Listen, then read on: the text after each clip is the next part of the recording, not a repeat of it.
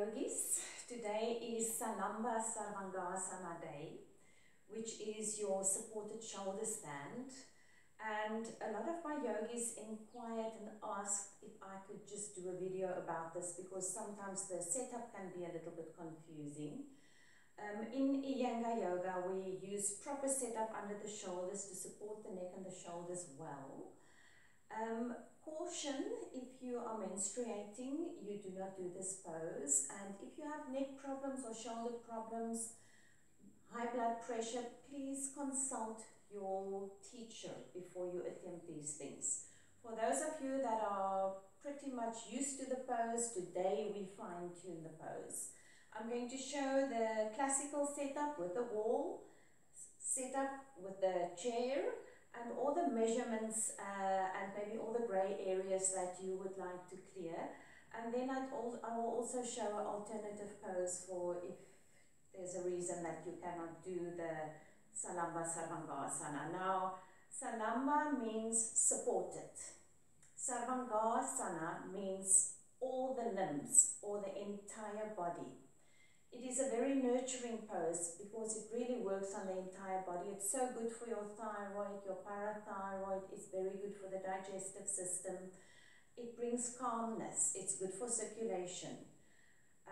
If you think of your headstands, Shirshasana, Salamba Shirshasana, as being the father of all poses or the king, then Salamba Sarvangasana is the queen, and it really has the energy of the woman. It is nurturing.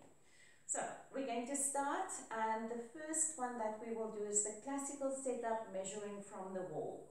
Now you're going to see the props that we need, and I'm also going to show alternatives for in case you're in lockdown and you don't have all these props. So we start, I like to work on 2 mats, it's not a must.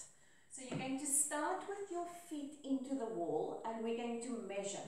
So let me show you. So whether it's your stack of foams or your blankets, you will understand soon where we're going. My feet are into the wall and I put a foam or anything that I can measure with just behind my buttocks. And that will be my first measure. So I keep it there. And then the second set of foams, and I'm showing this setup because many of you have the foams, you place on the inside towards the wall. This is where it often goes wrong.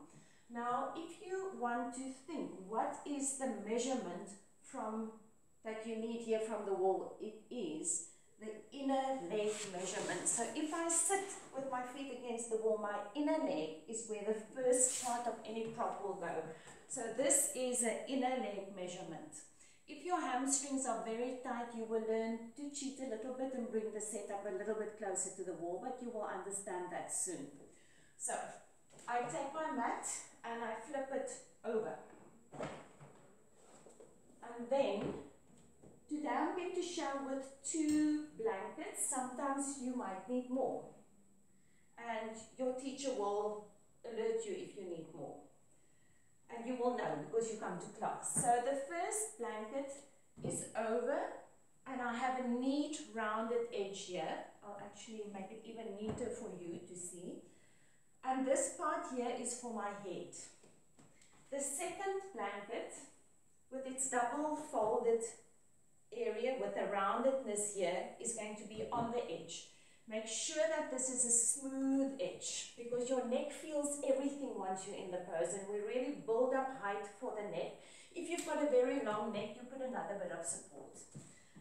And then I bring my sticky mat over so that there's a little bit still left for blanket, which is where my neck will be supported, and the sticky mat is there to support my elbow so that it doesn't slip.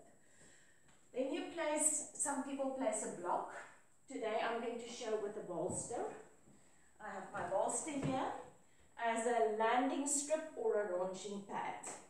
Now some of you have got straps and it's very good to support the elbows in this position. If you don't have, it's not the end of the world.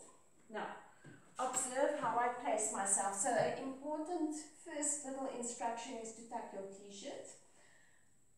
You measure your strap, if you're using a strap, from the outer edge of the shoulder to the other outer edge.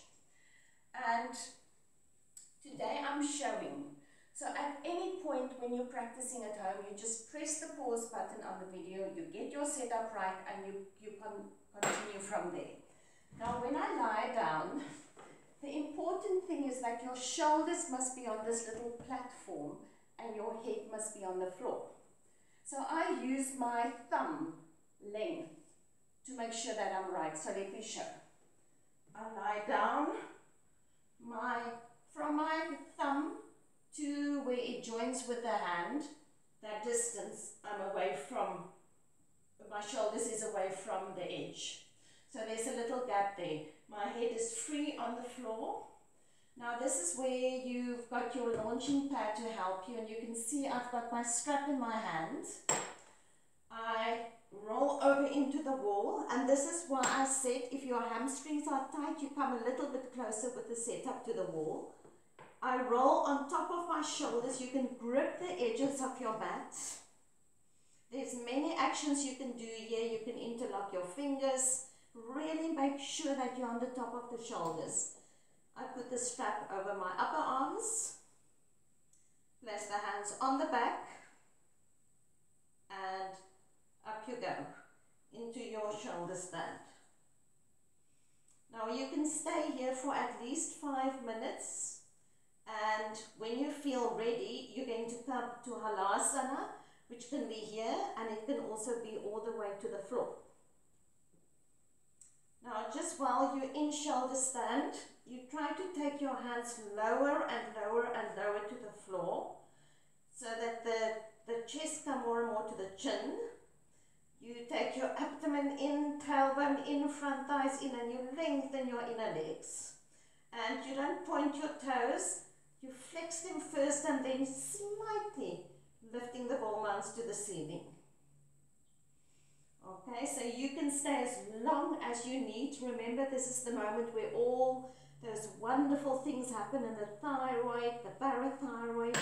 Watch how I roll out. I try to not disturb my head as much as possible, to keep it quiet and calm.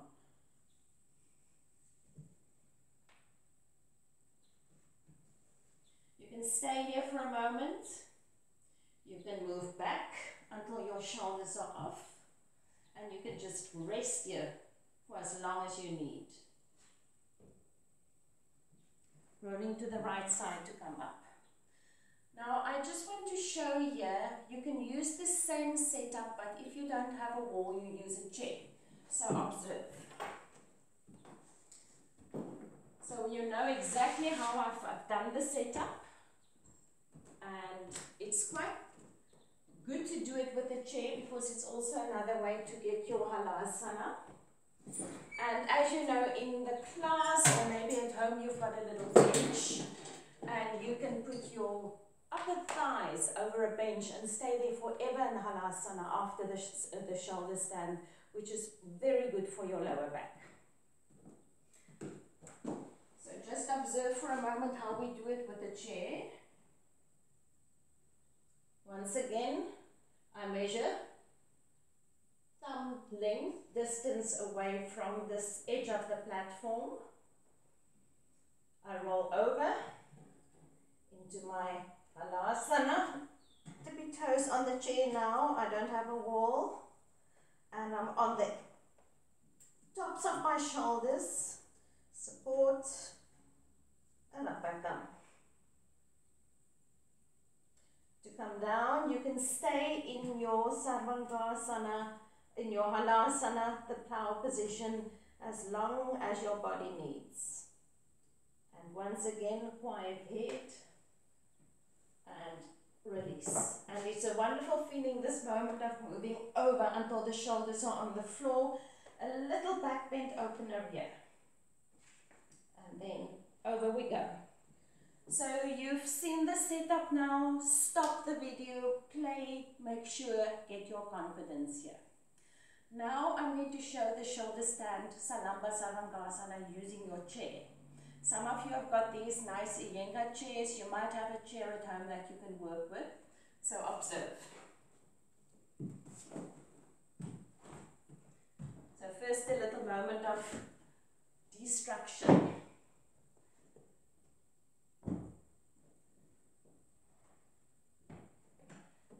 Let me quickly interrupt myself here.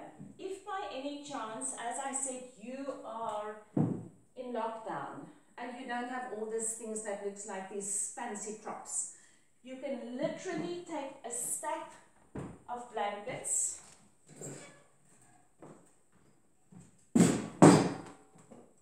as many as you think your neck will need.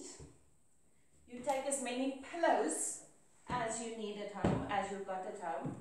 If you don't have a yoga mat, this is what it will look like, and you can go into the same pose with the wall, without the wall, depending on your own ability, and there we go.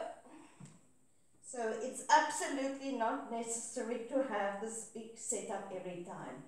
Don't let props or the absence of props stop you from the practice of your yoga.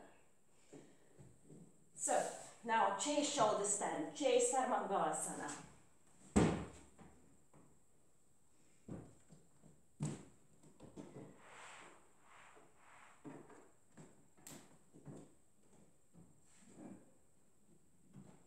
So I like to have a sticky mat on my chair because when I slide back, I like that little bit of resistance, so I'm not slipping off my chair. This is something you also decide on through your own experience.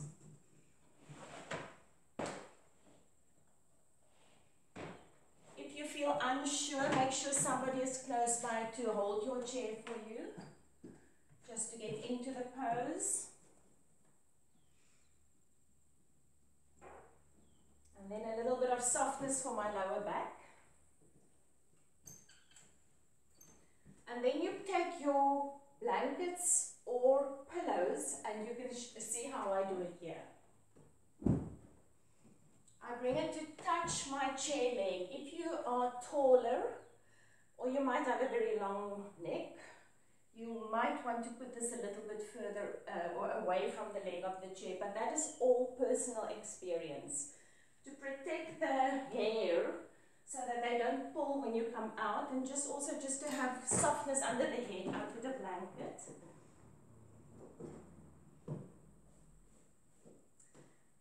And observe now.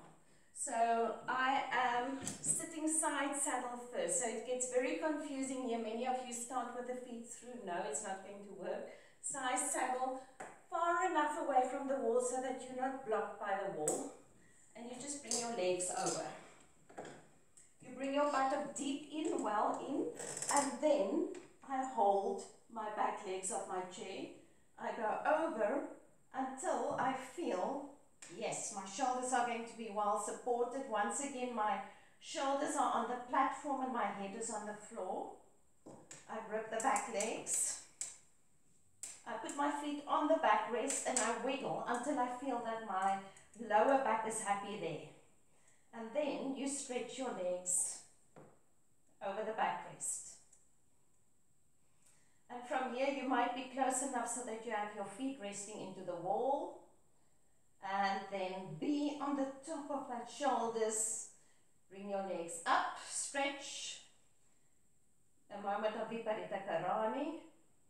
You can do all your wonderful alternatives here, your variations.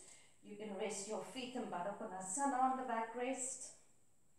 And as I said, if you have a bench, you can place it under the thighs to rest. Or you can go into your full Halasana here. Come back. Or the toes on a seat of a chair, just like we did in the full pose. And then coming out quietly. Move away from the chair. Try to not get in the habit of pushing the chair away from you. And then for a moment, you can stay here, and it's a very blissful moment. Take a few deeper breaths.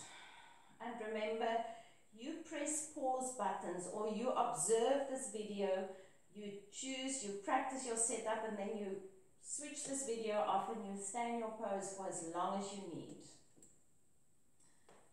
Now sometimes there's reasons for people not to be on the shoulder stand. And a nice alternative here is the 4 foam setup. Let me show you. So this can be a set of books, any support that really firmly support the back. So let me show you.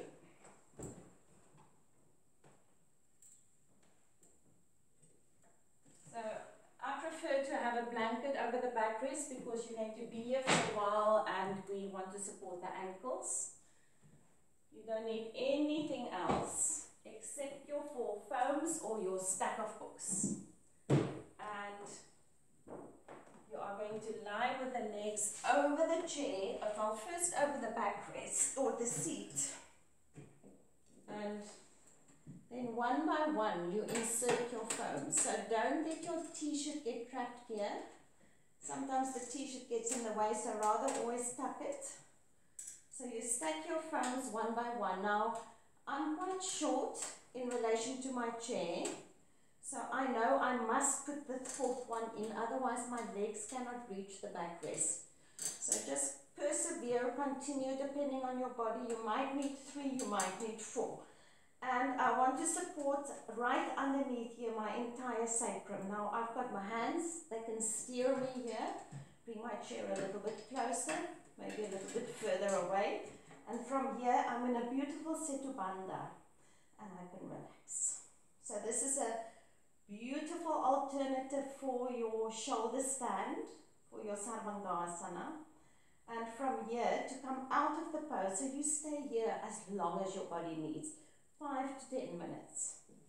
The way to come out is taking your foams out one by one, and in between lengthen the spine and rest it down, and lengthen the spine and rest it down, and in the last one you really lengthen legs over the seat, and you might even get somebody close by to put that blanket under your calves and your legs, and you stay here for as long as you need, and put a weight on your abdomen if you feel like that, a thick book, a heavy book, anything that you've been using, and bring yourself back to your breath. Now, I hope that this helped you with your Salamba Sarvangasana setups. Chair, no chair, wall, a chair for the feet. Choose your alternatives and think out of the box if you are in lockdown and you've got to improvise with props. From me here in my little studio, my yoga space in Hermanus, I thank you all and enjoy your shoulder stands. Salamba Sarvangasana. Namaste.